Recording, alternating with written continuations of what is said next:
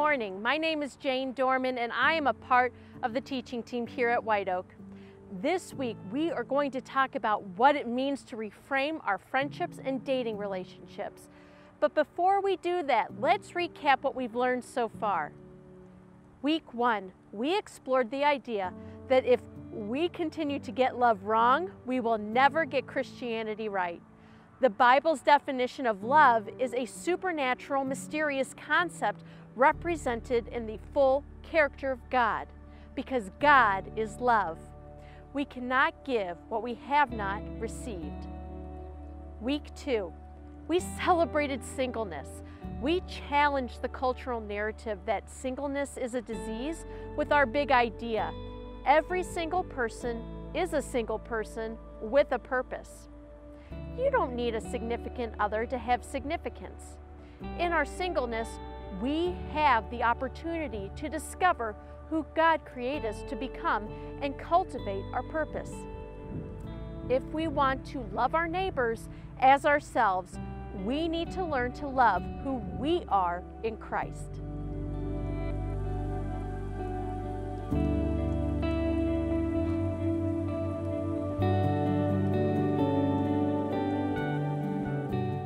Which leads us to today's topic, how to actively pursue relationship with others, specifically in the realm of friendship and dating. As parents, Brian and I believe in the importance of allowing our kids to explore different extracurricular activities so they can discover their hidden talents as well as learn how to be on a team, develop friendships. So our 5-year-old Patrick recently expressed an interest in gymnastics, so we signed him up for a local program. One day, while we were waiting for class to start, Patrick noticed another little boy sitting nearby. He confidently waved hello to him. Timidly, the little boy waved back. "What's your name?" Patrick asked boldly. "Damien," he mumbled. "Hi, Damien. My name's Patrick. Do you want to be best friends now?" Damien's face lit up, and his aunt and I exchanged knowing glances as Damien nodded his head in agreement. And the two ran off to class, leaving us adults in amusement over the innocent exchange that we just witnessed. Don't you wish making friends were that easy? Let's face it, relationships are messy. Our culture tells us that more is better. If you want to be acceptable to society and need to be popular and pad your circle with as many friends as possible. Same goes for dating. We're encouraged to date recreationally. Date as many people as possible before you get tied down so you can gain experience. Today, our big idea is to pursue relationships with purpose. Who and what we surround ourselves with is who and what we become. The choices we make in our relationships, good or bad, have the ability to change the course of our life. In Proverbs chapter 4, verse 23, it says, "Guard your heart above all else, for it determines the course of your life." God makes it clear throughout Scripture that we are not meant to do this life alone. However, He gives us wisdom in our pursuit because not all relationships are created equal. Proverbs 18:24 says, "A man of many companions may come to ruin, but there is a friend who sticks closer than a brother." In Ecclesiastes chapter 4, verses 9 through 12, it says, "Two are better than one because they have a good reward for their toil. For if they fall, one will lift up his fellow. But woe to him who is alone when he falls and has not another to lift him up. Again, if two lie together, they keep warm. But how can one keep warm alone? And though a man might prevail against one who is alone, two will withstand him. A threefold cord is not quickly broken." We need to find a balance between being available and engaging with the many, but keeping the circle that influences us intentional. The voices we allow to speak into our life have the power to influence how we live out our purpose or could potentially derail our purpose in its entirety. We are going to do an activity that will give us a picture to help us reframe friendships. So grab a pen and some paper and follow along. First, draw a large circle and label this casual friend circle.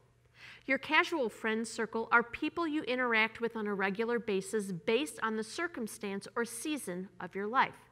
This includes coworkers, neighbors, school, etc. They aren't there by choice per se, but you interact with them consistently.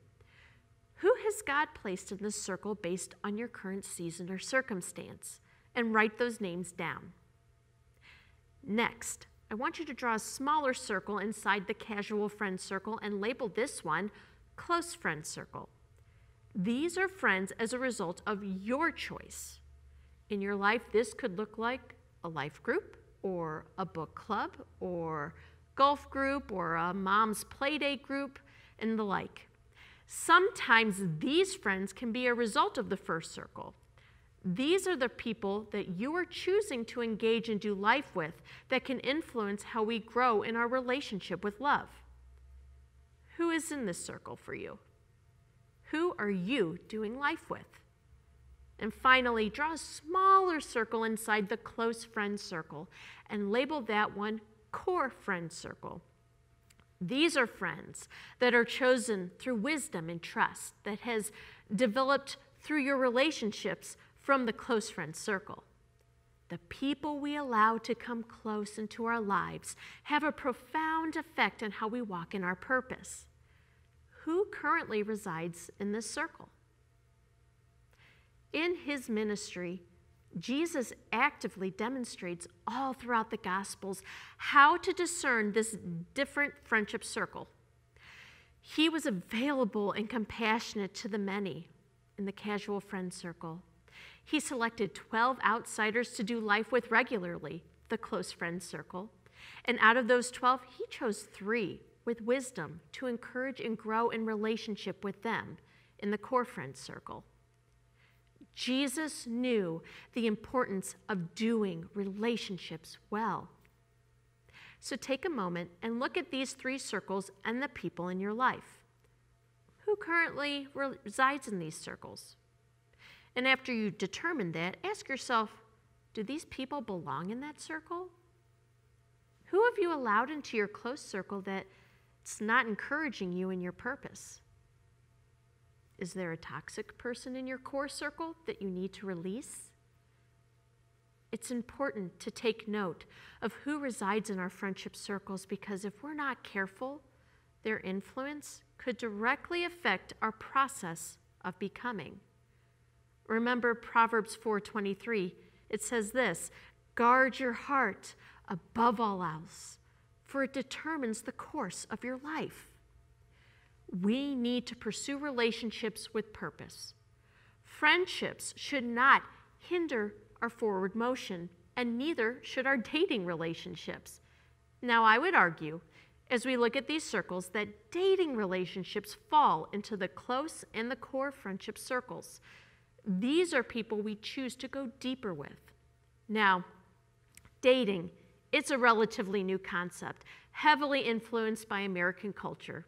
And if you do a deep dive into the Bible, there are no explicit instructions or dating advice, but we find wisdom in Scripture and accountability through the church. We have a responsibility as a community to think collectively to encourage our single brothers and sisters in their dating pursuits. Married people in the room, if you are in a healthy marriage relationship, you've got wisdom to share. In fact, if you're married in the room, could you raise your hands? Raise them high, don't be shy. Okay, keep them up. If you're single, dating, engaged, I want you to look around the room and see all the potential mentorship and discipleship partners we have here at White Oak. Pursue them. Married couples, if you know someone who is single or dating or engaged, pursue them. Invite them out for coffee or share a meal together. The truth is, You don't need a special degree to have an impact in someone else's life. God is writing our story, and He made those stories in our lives to be shared with others to reveal God's glory. Okay, so those who may be single in the room or dating or even engaged, I want you to listen up. While the culture tells us that dating is recreational, we need to realize that dating is a temporary relational phase. When we intentionally date, it sets us up to hit a relational target, which is marriage. Intentional dating is purposeful because it's driven by a clear goal to determine whether the person you're dating is right for you to marry. So who should we date? Well, for starters, I highly recommend pairing this book with this book by Pastor Mike Todd called Relationship Goals, who says a dating relationship isn't going to bring glory to God unless both people are following God. Now, we see this idea written out in Scripture found in 2 Corinthians 6, verses 14 through 18, and I love how the Message translation puts it. Don't become partners with those who reject God. How can you make a partnership out of right and wrong? That's not partnership, that's war. Is light best friends with dark? Does Christ go strolling with the devil? Do trust and mistrust hold hands? Who would think of setting up pagan idols in God's holy temple? But that is exactly what we are, each of us a temple in whom God lives. God Himself put it this way: I'll live in them, move into them. I'll be their God and they'll be my people. So leave the corruption and compromise. Leave it for good, says God. Don't link up with those who will pollute you. I want you all for myself. I'll be a father to you. You'll be sons and daughters to me. It is impossible to have a flourishing relationship that glorifies God if both parties are not on the same page foundationally. One broken person plus one broken person equals two broken people looking for love in all the wrong places. If we want to cultivate healthy relationships, we need to keep God at the center. Now, as we approach dating through this lens, I want to share with you 4 things to consider as we reframe how to date. Number 1, intentionality. Proverbs 16:9 says, "The heart of man plans his way, but the Lord establishes his steps." So how does this help us date intentionally? This verse makes it very clear. We need to take action. We need to stop complaining how all the good guys are taken, or, well, that girl's a 6 and I'm looking for a 10. You fill in the blank of whatever excuse you have to stay inactive. If there's someone that has come across your path that you may want to get to know better, make a plan and take an active step. Going first, it's scary, but it's brave and, dare I say, attractive. Now, there is a debate as to who should go first, the boy or the girl. While tradition dictates the boy asks the girl out, ladies, we are living in the 21st century now, and biblically speaking, Ruth went and got her Boaz, and so can you. Single men out there, that doesn't get you off the hook either. I'm just saying. But back in my single days, I was the girl who dug her heels in waiting for the guy to make the first move. Yes, love is patient, but the agony of sitting and waiting for the phone to ring because you don't want to miss the opportunity to find love is a waste of your time. When Brian and I were in the friend zone, he was the first guy who casually in conversation said he wished more girls realized that they had the power to initiate. I think he was fishing to see how I would react because we were still trying to figure each other out, but I picked up on the hint and later suggested we go out and see a movie. It's time to stop sitting and waiting for love to happen, and it's time to take action and initiate it with intention. Okay, so number 2, clarity. Clarity is kindness. As we move forward, we need to be clear with our intentions with the person we're pursuing. We need to stop playing games with each other when it comes to defining the relationship. Every relationship consists of two individuals created and crafted with care by God. God desires us to see unity together in the body of Christ. Now, this doesn't mean that if you're dating someone and it doesn't feel like the right fit for you, or there's no chemistry, that you stick it out because you don't want to hurt their feelings. But it does put a responsibility on you to be clear with the other person so they understand the status of the relationship. Ephesians 4 talks about the unity of the body of Christ.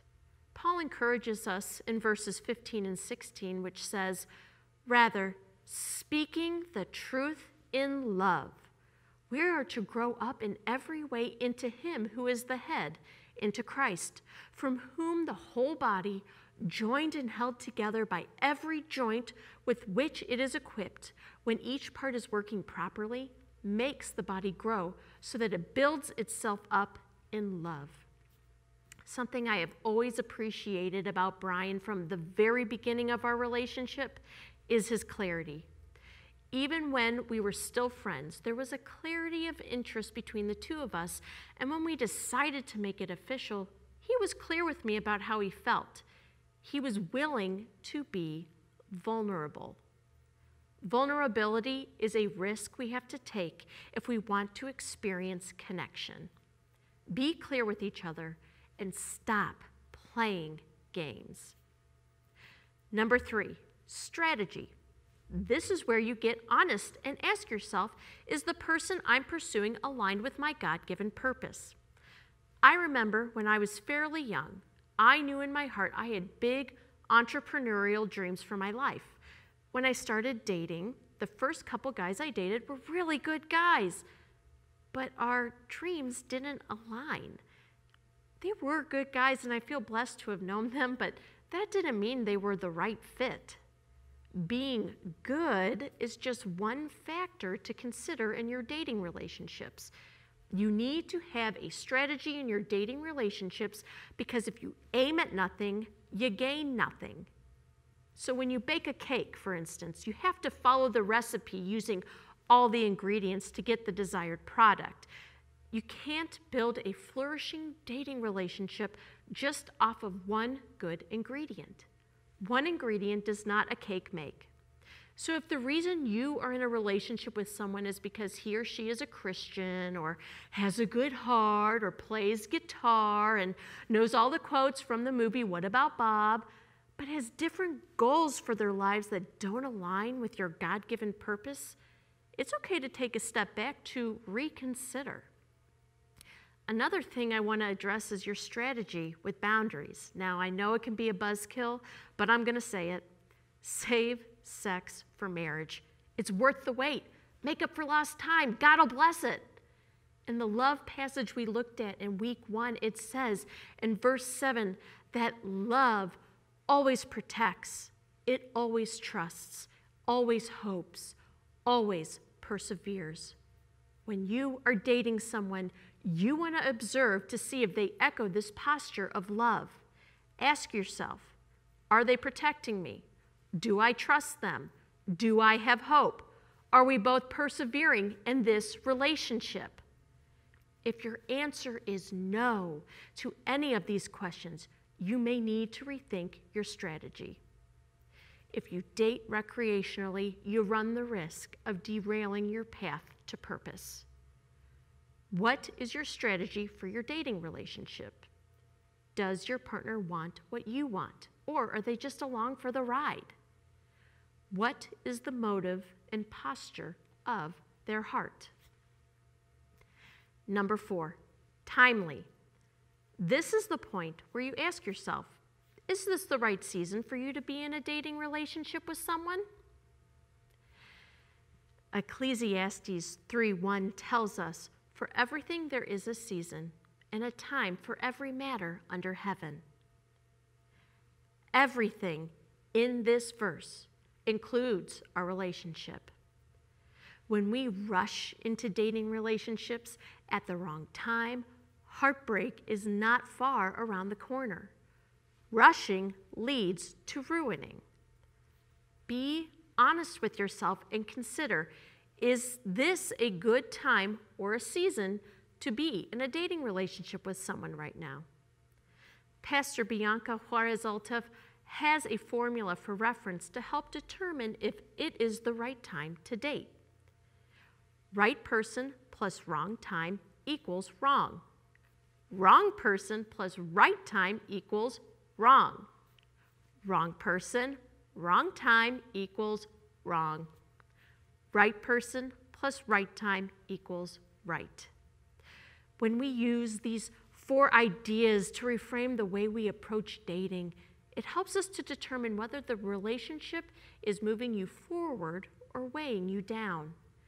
God cares so much for you in the choices that you make. He has worked too hard for us to just throw in the towel on our purpose for a mediocre relationship that is convenient and not potentially covenantal.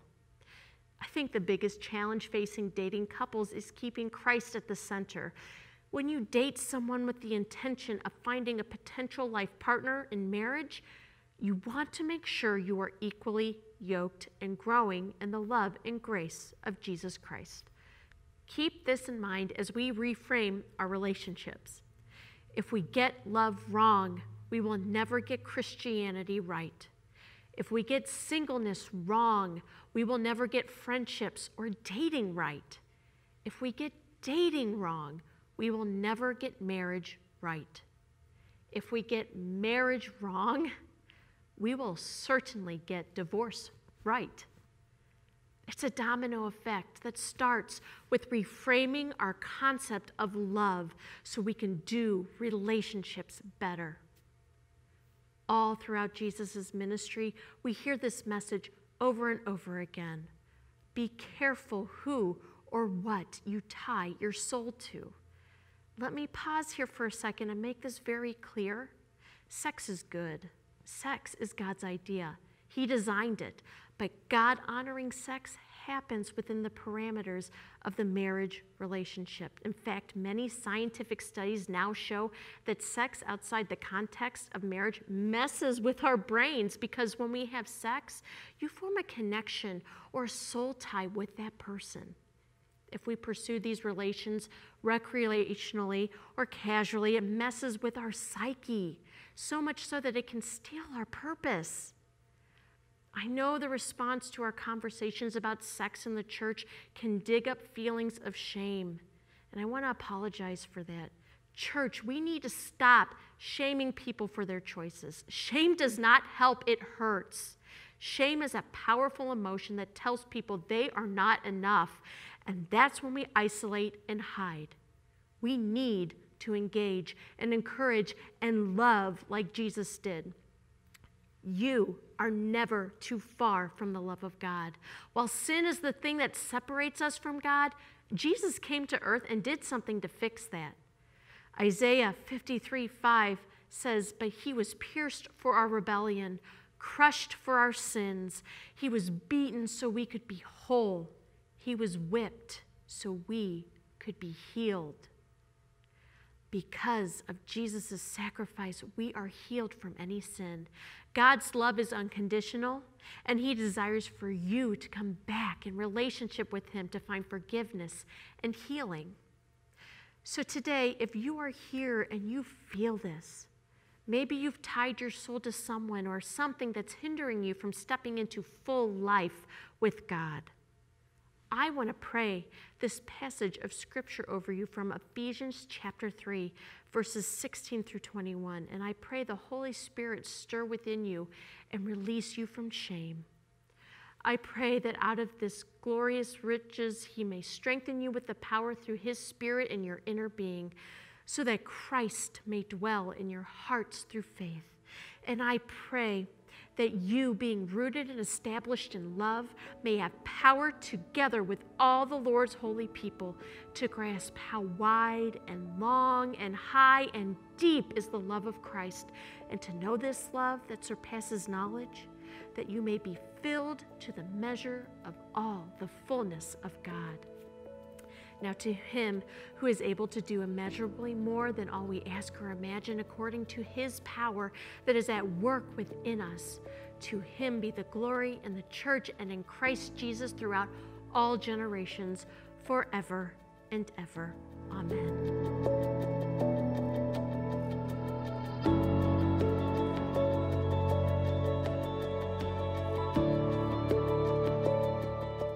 Friends, as we wrap up today, I want to encourage us in our reframing of relationships with a couple action steps to practice this week. First, I want everyone to take some time this week to examine the friendship circles we observed today and list out who in your life currently resides in these circles. Ask yourself, do these people belong in the assigned circle, or do I need to readjust? Then, I want you to take a moment to consider what relationships in your life are present but underutilized. Secondly, it's time to take action. I want to challenge you to reach out to one person this week and invite them to get together.